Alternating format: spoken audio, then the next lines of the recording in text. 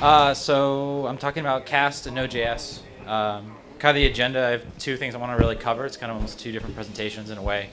Is an introduction to Cast, and then kind of things we learned as we built Cast as a project on top of Node.js. So, the background of this is auto-scaling is mostly a dirty, dirty lie. It doesn't really exist in the real world. Some people do it. You can auto-scale web servers, but overall, most companies that aren't Google or Facebook or have massive investments in infrastructure don't really have auto-scaling solutions. But on the other hand, resources like servers or storage are getting easier and easier to acquire, but the apps themselves are just not ready to auto-scale. So what we started looking at was what infrastructure is missing to make this work. And we really felt it focused around deployment and service management. And that is very different than configuration management. There is some overlap, especially the closer you get to service management with configuration management with Chef and Puppet and such. But we felt there's big enough difference there. It's, you can focus just on this deployment and service management part and be very good at that.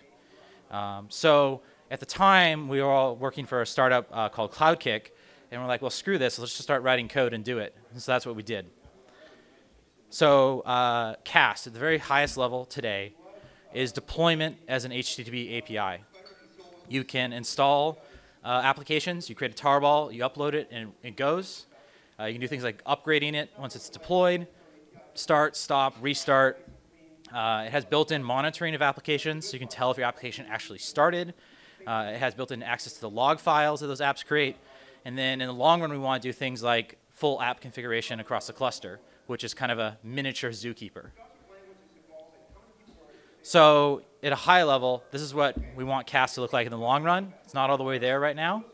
But basically, you have a series of agents that install on your servers, wherever they are. Cast doesn't really care. Then there's a set of REST APIs that you use to communicate with those agents. And those agents within themselves are kind of self-organizing and talk to each other over a peer-to-peer protocol. So basically, your Cast client or a web app or whatever interface you want talks over this REST API to your servers, which is very different compared to the interaction you have with a traditional system like Puppet or Chef, where it's generally you have a central repository of your configuration. There's a Puppet master, and there's all these Puppet agents that pull down that configuration. It's just, for deployment stuff, you want much more control over when things are happening. When you do a upgrade of your web app, you want it to all happen on all your web servers at a specific time, or do an incremental rolling out of it, which is just not how most implementations of Puppet and Chef are done. So Cast has been under development for a while. Our first release, like public release that we actually think is usable, was about 2 weeks ago. It's focused on the single machine experience, which means we don't do much stuff with multi-machine at all right now, but it's focused on giving you a REST API to control your apps on top of that server. It's open source, and there's a big website and all that kind of stuff. So I wanted to give a little mini demo of Cast. So I'm going to start the agent. Oops. Okay, so it started an agent on my laptop.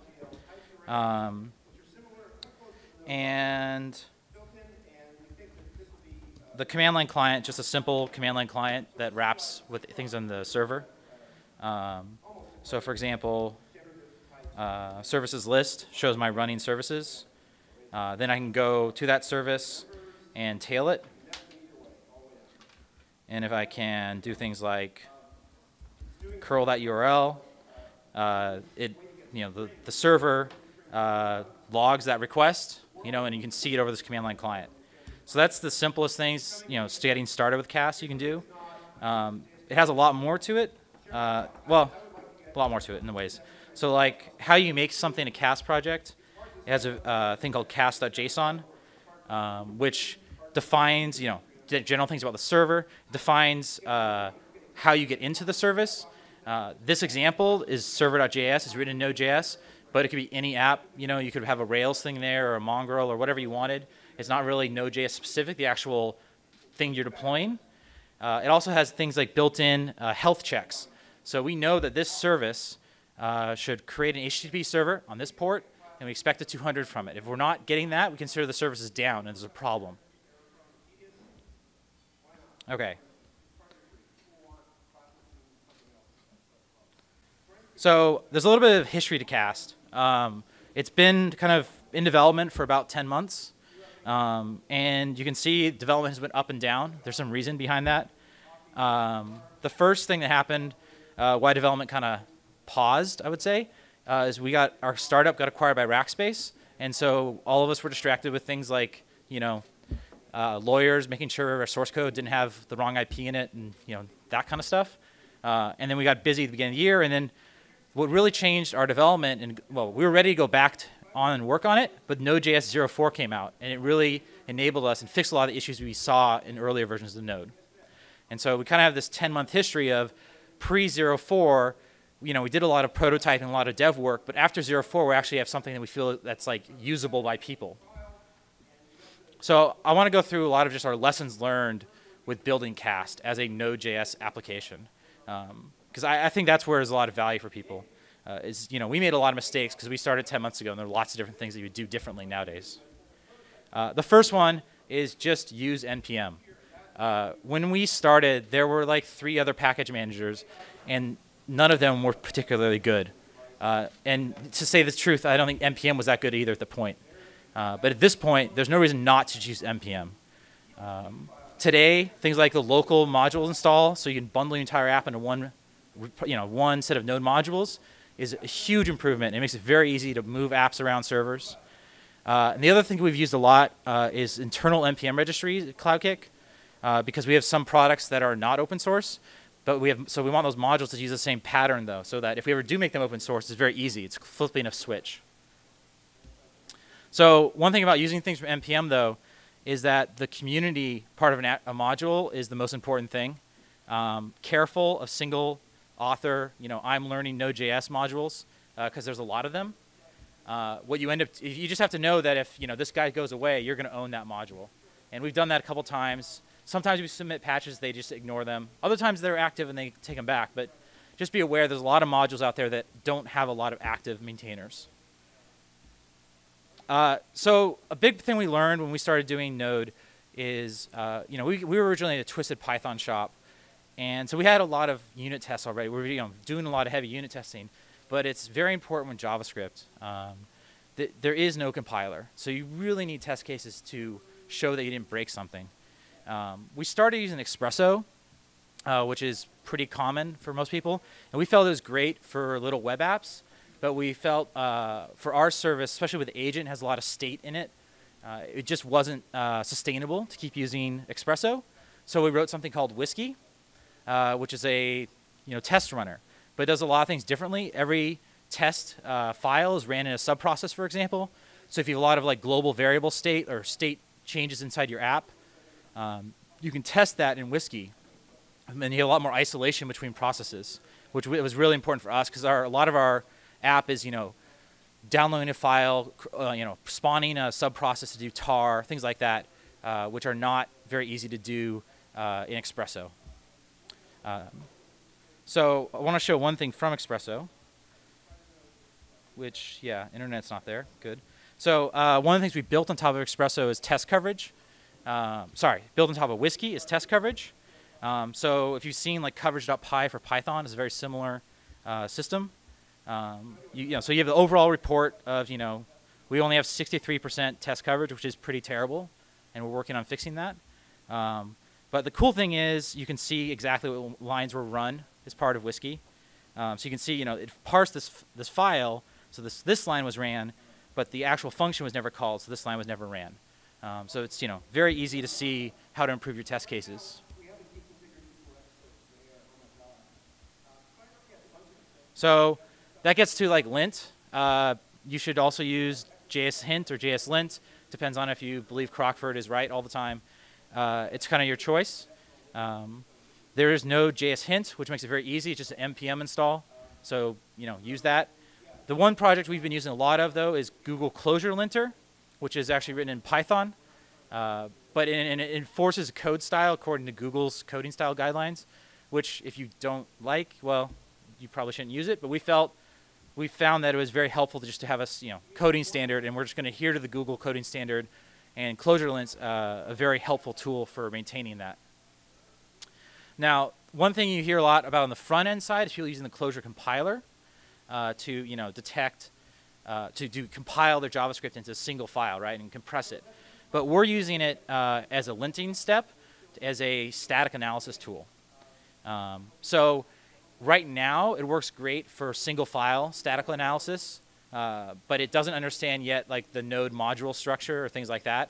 But we're looking at how to do that so that it understands cross-module errors. So here's an example of what it can do today very easily. You can detect things like inconsistent return types from the documented types, unused variables, a lot of kind of basic static analysis stuff that you just don't have normally in JavaScript. And so it's a very easy tool to kind of repurpose from the front end. Express, you should just use it. When we started, we thought, oh, HTTP is really easy. There's all these simple examples. We'll just, use HTTP router and do our own thing. And that was like totally a mistake. You should just use Express. There's no, it's so small in the scale of things. You should just use it. It has a lot of utilities, and it's going to keep getting better. Whereas if you just do your own thing, you're always going to kind of be stuck in your world. So a little story about TLS. When we started, it frankly didn't work. Well, we started using just HTTP, which was easy, but it just didn't, And then we were like, oh, we'll just turn on SSL one day when we're ready, and we turned it on, and it completely bombed. Just nothing would work at all. So that was 0.2 back in like September or October last year, and we're like, well, okay. So I worked with Ryan a lot, and Ryan did a lot of the work too to rewrite the whole SSL stack. And we did it, and it mostly works in 0.4. And if you're using since 0.646 or so, it's actually generally works for everything. We haven't found many bugs since then. But if you do find a bug, please let us know. We'll fix it. Streams. So especially pre-0.4, we had a lot of problems with streams. The API wasn't well defined. There's lots of other issues. For example, we would untar a file or uploading a file over HTTP, and we tried to just stream.pipe it to the HTTP stream, and that would have a 20% chance of working successfully. But that's not the truth anymore. There's no reason to reinvent your own stream API. If you're moving files around with HTTP, you should just use pipe. There are some issues with error handling. It's not great. But there's been a discussion, as we discussed yesterday at Node Commit, was kind of trying to improve some of that stream error handling. I want to talk about flow control for a minute. People come to Node. There's a lot of people talking about promises and other, Node fibers and other solutions. We've tried to stay away from them as much as possible. It's not JavaScript. It's not V8. It's not Node at that point. We focused on using async is the one we use a lot. We found that very good for our use cases. Provides 20 odd utility functions like parallel, serialize, map that prevent the callback chaining madness. The other very common popular one is called step. So basically pick a way to do asynchronous things that's not just chaining callbacks. Pick a library that gives you a little bit of abstraction, but I wouldn't recommend going off and using node fibers or investing really heavy in promises right now. Kind of one lesson through all this was just send patches. Ryan is very receptive to patches that fix things. When we started, different people on our team have contributed quite a few patches at this point, and it's actually pretty easy. Make a test case that breaks. People, then he'll accept your patch, fix the code, and make a pull request. And at this point, the most important thing for most people is it's mostly JavaScript. There's very few, well, there are bugs where you have to go to look into C-World, but a lot of times there's pure JavaScript bugs that you don't have to look at. You're just patching a JavaScript thing, so it's much easier and more accessible to most people. So as part of Rackspace, we've kind of been leading the way inside Rackspace to trying to do more and more Node.js. We're building out our team in San Francisco just to do Node.js. We've open sourced a bunch of things. Cass is the main one. It's a ton of code. But we also open source things like our Node Cassandra client, and we're doing a bunch of things with we have a serialization layer on top of Express that we're open sourcing as well. So I would just say go check out the code, and if there's any time or any questions, I guess. Okay, so the question I think is just, are we using Cast in production right now? Okay.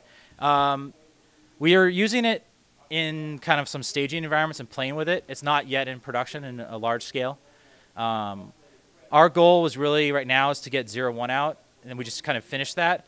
And then our next goal, like for 0.2, is to get Cloud Cake production to use it as many places as we can.